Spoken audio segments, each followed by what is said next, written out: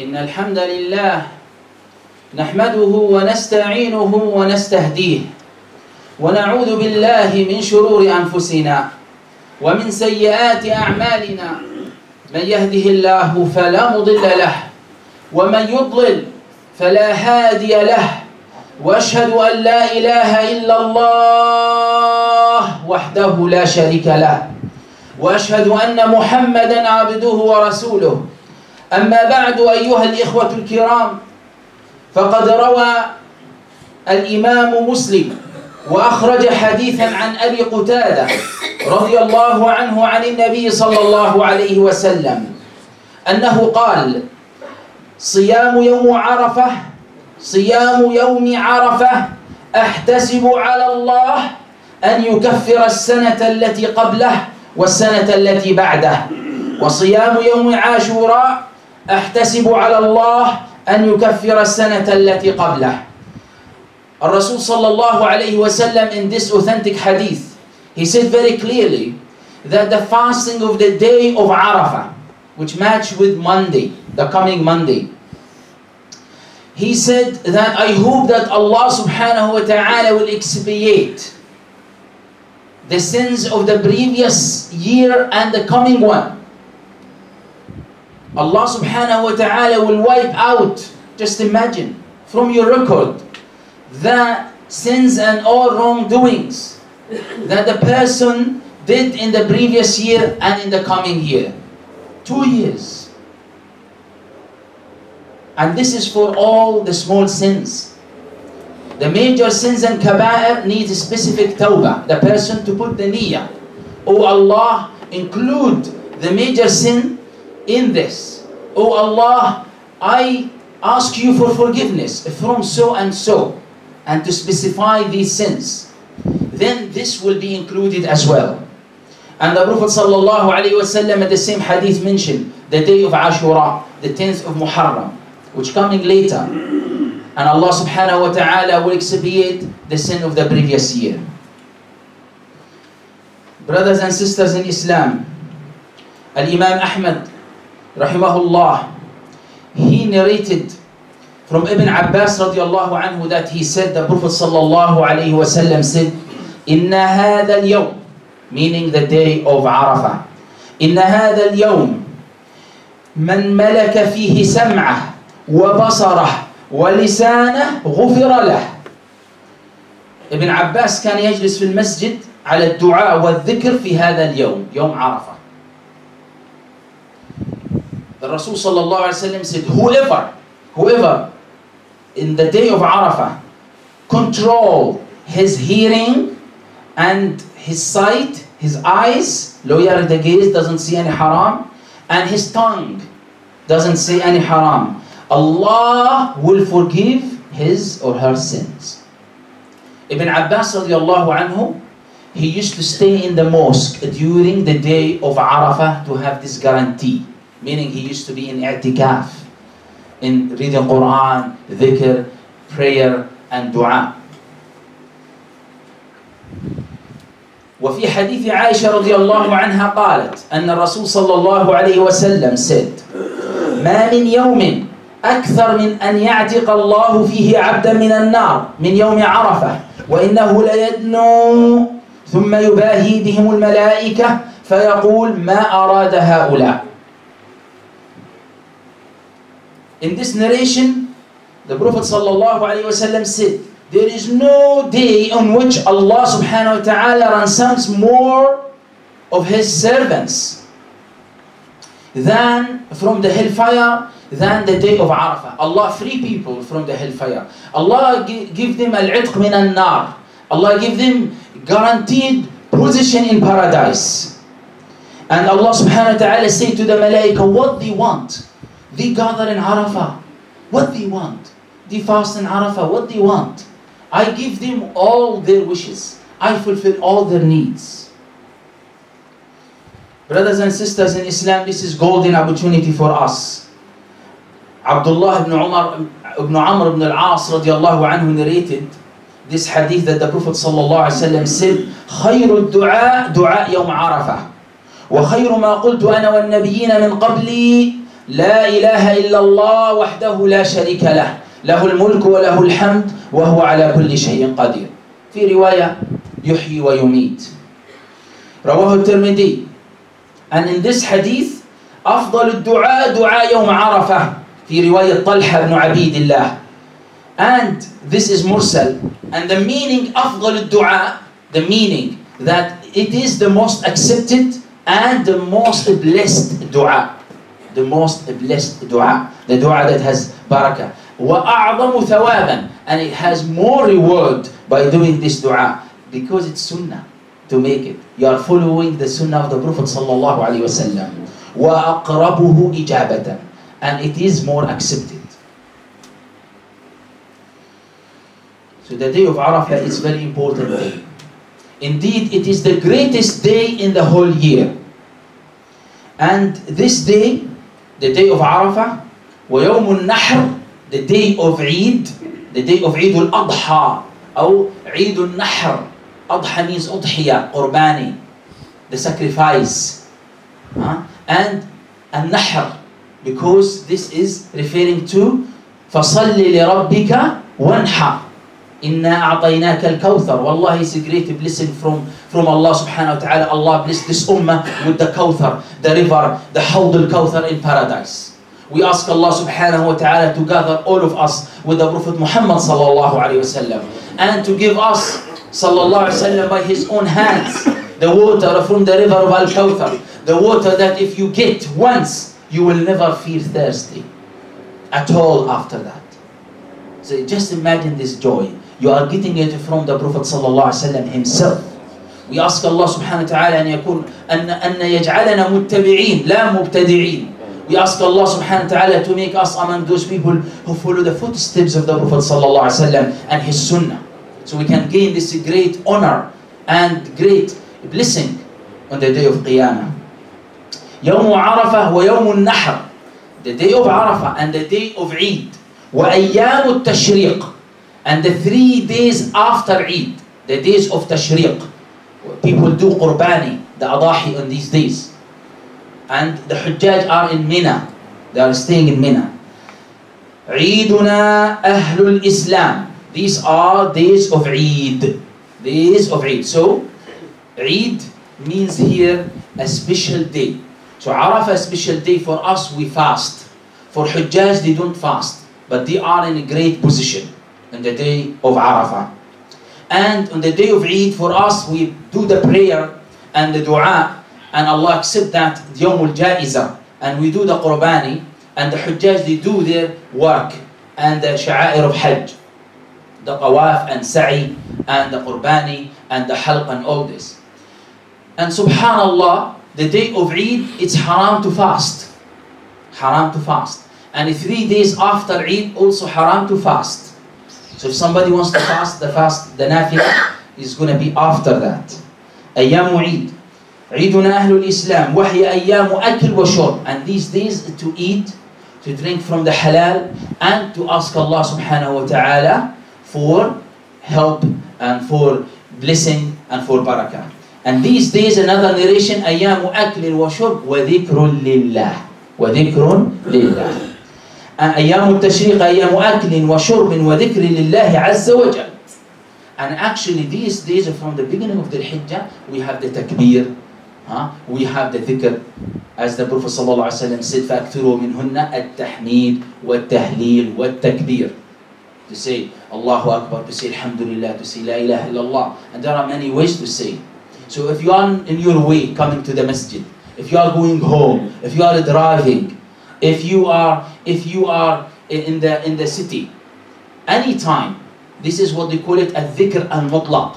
You can make any type of dhikr, any type of tasbih, any type of tahleel, any type of tahmeed. Allahu Akbar, Allahu Akbar, Allahu Akbar, La ilaha illallah, Allahu Akbar, Allahu Akbar, walillahi alhamd. This is one way. And on the day of Arafah and the day of Eid and Ayyam al-Tashriq, we do this takbir after the prayers. We do the takbir after the prayers, and that is a takbir al-muqayyad. Al-muqayyad, specific times for it after you finish the prayer. It's very important that we should get this opportunity. We should not make any wastage of resources or israf, and we should eat what we need, not what we want. And we should use these days to invite others, help others. There are many people around us in the community without families, single mothers, maybe some families some sisters can invite them. There are single brothers, they can be invited as well. So it's very important for us to accommodate each other, help each other. Not every time we just invite same friends, same relatives and Eid, and then we just feel the Eid and others they don't. So we need to make everyone feel the Eid. In the masjid, you can bring with you something, give it to others. Brother, I see you always in the masjid. I don't even know your name, but I really like to invite you for Eid. Inshallah, Eid dinner, please come with us. We love you for the sake of Allah. We'll see you in the masjid. That's our relation. Our connection is La ilaha illallah, Muhammadur Rasulullah. We are the Muslim Ummah. It doesn't matter where you are from. Because sometimes people invite only their own country, their own relative, their own community. And this is what I see always. It's good to have link with your own community as well. But at the same time, Allah subhanahu wa ta'ala made us ummah, made us nation, that mixed nation. So we need to spread the good. We need to spread, inshallah, the khair. So we invite those one among us who will feel left out on the day of Eid. And new Muslims, imagine in new Muslims how much difficult they find it. And challenging. Well, maybe they don't have families, maybe their family left them because they became Muslim, some of them. Or they struggle and they feel after a prayer Eid, khalas, that's it, Eid done for them. They don't feel the Eid. But if we invite them, we include them, that will bring, inshallah, the love and care and barakah and rahmah for our community. Brothers, we need to have the tarahum, sadaqah, donate as much as you can. Visit each other for the sake of Allah subhanahu wa ta'ala. Do the qurbani for the sake of Allah subhanahu wa ta'ala. Inshallah, do the qurbani. If you can do it here, you eat from it. And your family keep from it. Give hadiyah. Inshallah, give especially the students, those one who are here without families. Let them feel the Eid by receive some of your qurbani meat. Inshallah, you can do that. There are many of them here. And brothers, inshallah, you can donate outside and in different locations back home where are needies and where are people who are desperately really waiting for the meat. They just eat meat in the Eid time. They don't eat for the whole year. There are some people really in remote villages, that's their situation and conditions. So for us, we need to give them love and care and give them. And you say, okay, this qurbani, the niyyah is, this is qurbani, udhiyah for the sake of Allah subhanahu wa ta'ala, sacrifice it as sadaqah for the faqir. So you can look at your situation. If you have children, make one here so your children can feel the Eid. They can touch the barakah of Eid. Because the Prophet ﷺ said, eat from it, keep from it, and give from it hadiyah and give sadaqah. Kulu, ittakhiru, tasaddaqu. Brothers and sisters in Islam, subhanallah, Allah subhanahu wa ta'ala said, فَصَلِّ لِرَبِّكَ وَانْحَرْ. This is the best thing to do in the day of Eid. And this is the greatest deed that we do in the day of Eid. So inshallah, we need also when we go for the Eid, the Musalla al-Eid, we go from one way and then we come back from another way. This is sunnah from the Prophet Muhammad sallallahu alayhi wa sallam. Because this will spread the good and the barakah. This also will show the power of Islam and Muslims. And this will spread the good. You greet more people in your way. And also this will make you support more people.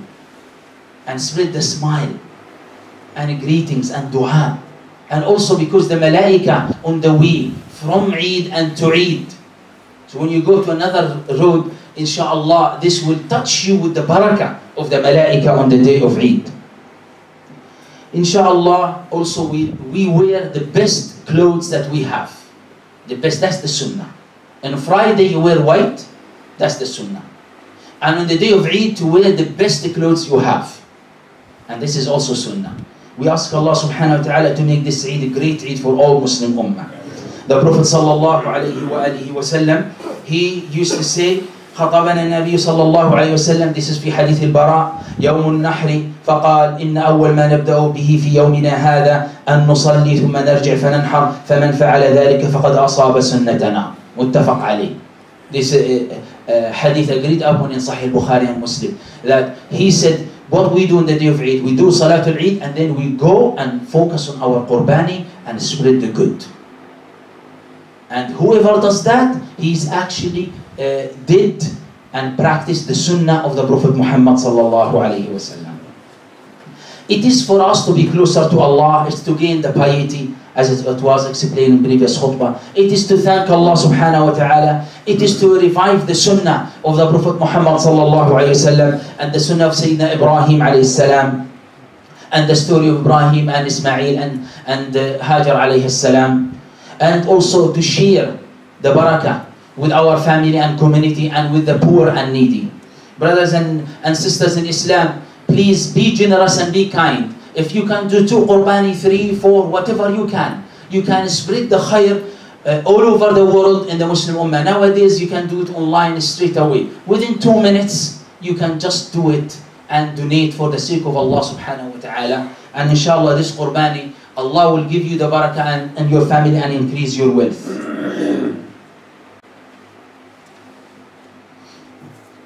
Brothers and sisters in Islam, these days we need to remember those one in the Muslim Ummah who are suffering because the conflict, because the fitna, because the fight, because all of this. And we need to make dua for them. We need to make dua for them. Name them. It's a long list. And Allah subhanahu wa ta'ala give us these challenges in the Muslim Ummah, not for those one who are suffering only. And this is something we need to reflect. If a musibah happens somewhere in the world, let's take an example. Kashmir has been for a long time. Palestine has been for a long time. Now recently we have Syria, we have Yemen, we have Iraq, and still Libya, and still people suffering. Rohingya, very recent as well. So we have many places, you can name them, and too many and long list. But these problems that happened, it is actually not for those one who are suffering. It is not punishment for them. Inshallah, we hope that this is actually ibtila, tamhis, to gain the sabr and reward of the sabr, the patience, and the acceptance of the qadr. It's actually a test and a trial for them to, inshallah, cope with the problem and solve it according to Islam, and to unite together in solving it. But also, it's a challenge for us. Believe me, it is a challenge for us, and it's more a challenge for us because we observe, we see, we are aware of it, we watch, we should feel, because we are all Muslims, we should feel the suffering, we should share with them the suffering, and we should share with them the blessing that Allah gives us. If we are fortunate and we are wealthy and healthy and we can help and sponsor others, many orphans, many widows, many people who are in need, we should share with them. There are people in prison for over 40 years, 50 years. They enter 20 and then they leave 60 years old. Just imagine their children who didn't even see them for 40 years. And now they became 40 and they have even grandchildren. Think in that way. Think of the yatims, of prisoners and shaheeds. Think of the disabled and those who are permanently disabled because the war and conflict. They can't see, they don't have arms, they don't have legs, and they are unable to work, and they have families. Think about people who are suffering from cancer in the Muslim Ummah and who are unable to provide for their families anymore. And share with them what Allah gives you. Be kind to them, Allah will be kind to you. Be merciful to them, Allah will be merciful to you. And that's the rules. And it's very important for us to do that because it's a challenge for us actually more. Because for those one who have the resources, how to get these resources out of their pockets and accounts, it is very important. Because they need courage, they need faith, they need commitment, they need submission to the will of Allah, they need to be grateful and thankful. And all these are great principles of Islam. We ask Allah subhanahu wa ta'ala to make us good Muslims and good examples of Muslims in these days and all days. آمين يا رب العالمين. أقول ما تسمعون واستغفر الله لي ولكم فيا فوز المستغفرين.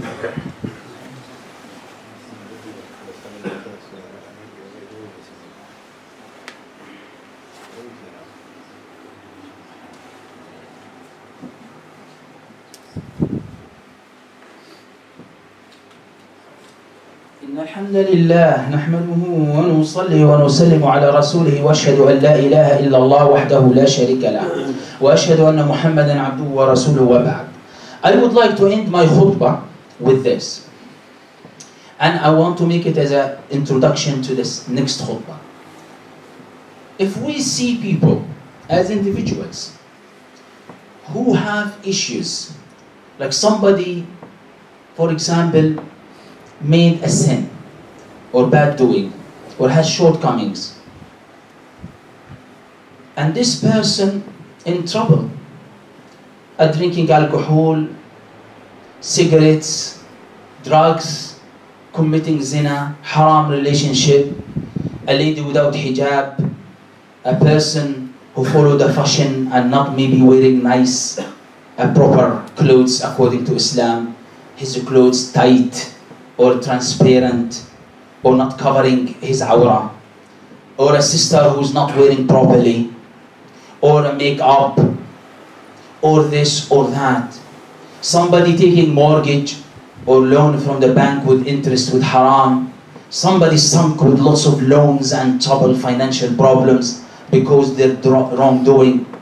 Somebody this, somebody that. We should not laugh at them. We should not laugh at them. We should not make glittering against them. We should not feel happy that they are in trouble. We should not feel in any way ease because of that. We should not feel jealous when people are in good situation and feel happy when they are in bad condition. We should feel happy when people are good, and we should feel bad when they are not well. And we should feel merciful, shield them with our dua, prayers, our care and love, because they are part of our Muslim ummah. We should try to help them, advise them in private, not in public. Not publicize their shortcomings online or offline, or in the front of people, and put shame on them or embarrass them, or put their head down and make them cry and more sad. We should lift them up and bring them and encourage them and be close to them, because this is our weaknesses in the Muslim ummah, and we should really solve these things. If we are all good and more good people, then our problems in the Muslim ummah will be solved. If more trouble, more sins, more shortcomings, more wrongdoings, then what happened? We will have more trouble, more trials, more tests in our life, and more hardship. We all will suffer. So being merciful also, it has another element. How to care for each other. How to do service for each other. Bring people closer to Allah subhanahu wa ta'ala. Soft da'wah work approach. It is the way of the Prophet sallallahu alayhi wa sallam and his Sahaba. This can be explored later. But if we laugh at people because they are in trouble, we will face the same problem. I'm going to tell you and share with you this. Ibn Sirin, rahmatullah alayhi, he went to prison for a long time. And he said, by Allah, I know why I am in prison. Because 40 years ago, I told somebody, you are muflis, you are bankrupt, you are poor. And I'm getting it now. All the trouble that we have, as Ibn Taymiyyah said, is because of our sins. And this attitude that we have, or some of us have, we need to change it. Gossip, backbiting, happy because this person, his daughter in trouble, or his wife in trouble, or her husband in trouble. They're not good. This person get redundant, or he lost in his job, or he had trouble in his business. We should feel sorry for them. We should feel merciful to them. Make dua for them. This is the true Muslim ummah, to be united in their hearts and in their mind and physically. and emotionally and socially and politically. And also this is individual level. In the higher level, governments and countries and different races and nationalities, because these nationalities are just politically done by man-made passports and travel documents. But actually we all belong to Adam and Eve. We are all human and we all Muslims. And we follow the Prophet ﷺ Sunnah. So we need also different countries. If one Muslim country in trouble, all Muslim countries, they need to, not to gloater, not to be happy because they are in trouble. We should support them. We should help them. And examples are a lot and many. And we need to lift each other up and help each other up. Because that is the case of the Muslim Ummah, as the Prophet ﷺ said. It's like one body. If one organ suffers, all the organs will share the suffering. And obviously, they will lift each other and share the blessing of Allah subhanahu wa ta'ala. We ask Allah subhanahu wa ta'ala to make us ambassadors of Islam and true examples of Muslims. And ask Allah subhanahu wa ta'ala in this day and these great days that Allah subhanahu wa ta'ala solve all our problems and all the Muslim Ummah problems. And make us as individuals, great individuals in Muslim Ummah. And as Ummah, a great Ummah among other Ummah. We ask Allah subhanahu wa ta'ala to solve all the problems of all the Muslim Ummah, nations and countries. We ask Allah subhanahu wa ta'ala to free all the Muslim Ummah from the occupations, from the dhulm, the oppression, and from all the suffering and hardship. And we ask Allah subhanahu wa ta'ala to accept all our good deeds. اللهم إنا نسألك أن تتقبل منا إنك أنت السميع العليم. اللهم تب علينا إنك أنت التواب الرحيم. اللهم اغفر لنا إنك أنت الغفور الرحيم. اللهم تقبلنا في هذه الأيام الطيبة. اللهم اجعلنا في الصالحين واكتبنا مع الشاهدين ولا تخزنا يوم الدين برحمتك يا أرحم الراحمين. وصلى الله على سيدنا محمد والحمد لله رب العالمين.